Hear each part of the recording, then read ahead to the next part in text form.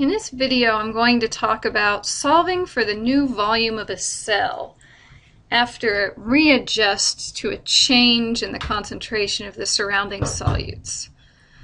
So let's look at a situation here where we've got a cell happily sitting in some concentration of solution. Say it has a concentration of 250 millimolar of solutes. And this cell has a volume, we'll say 1,000 micrometers cubed. And if this cell is happily sitting there, it's not swelling, it's not shrinking, that's because it's in equilibrium with its surroundings. So it's in an isotonic solution. So the flow of water into the cell is equal to the flow of water out of the cell. And that's going to be the case if the concentration of solutes inside of this cell equals the concentration outside of the cell. Then let's say we change the concentration, maybe by adding water to the surrounding solution.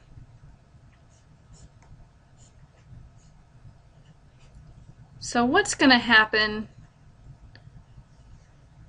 in this case?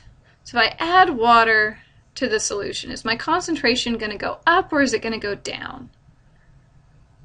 I'm adding water to the solution, so I'm diluting it. So I'm making that concentration go down. Let's say it went down to 200 millimolar. What's going to happen to our cell? So we were here in an isotonic situation over here, where my flow in and out was the same. But now that I've decreased the concentration outside, I put my cell in a hypotonic solution. So the flow of water in is going to be greater. And the net flow of water is going to be into the cell, causing it to swell until equilibrium is established again. So until we come back to this case where the flow of water in and out is the same.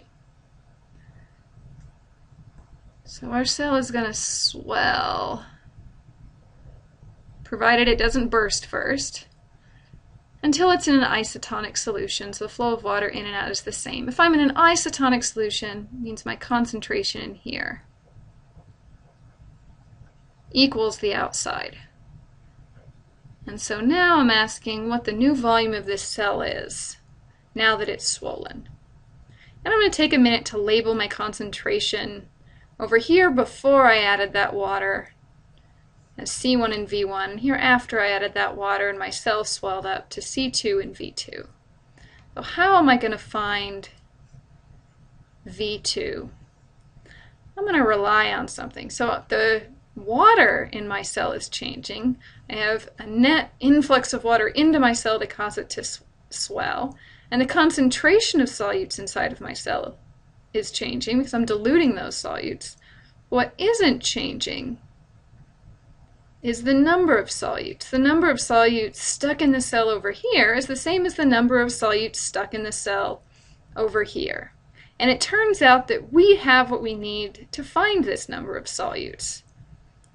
So it's the concentration times the volume. Let's remind ourselves of why that is. So remember that the concentration is the number of solutes divided by the volume. So if I multiply that by the volume, what I end up with is the number of solutes in my cell.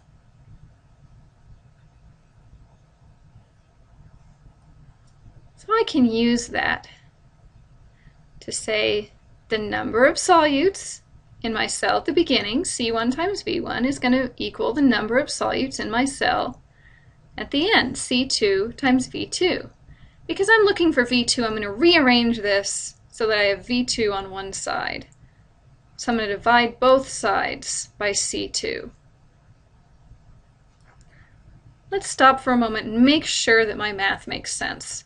So if my concentration goes up, so let's say I add salt to this solution, my concentration goes up, then my cell is going to shrink from being in a hypertonic solution. So that makes sense, because if this number goes up, this whole number is going to go down. My volume is going to decrease. Okay, that makes sense. And if my concentration goes down, like the situation we have here, then this number is going to get bigger. In other words, my cell is going to swell. So that makes sense. In that case, let's proceed forward. So using the numbers for our case, we have C1, 250 millimolar, times V1, our original volume of our cell, 1,000 micrometers cubed, divided by C2, the concentration here at the end, so 200 millimolar. All right, and from here on, it's just crunching the numbers. So I'm going to go and play some unit magic and cancel out my units. And also I see I've got a 0 here on both of these, so I'm going to go ahead and cancel out that factor of 10. And notice 25 is 5 times 5, and 20 is 4 times 5. So this is the same as saying 5 over 4. And of course I still have to keep my 1,000 micrometers cubed. And I do the calculation that I know 5/4 is 1.25, because here's my 4 quarters, and then I've got a quarter left over, just like 25 cents, times that 1,000 micrometers cubed. And then finally, do the last step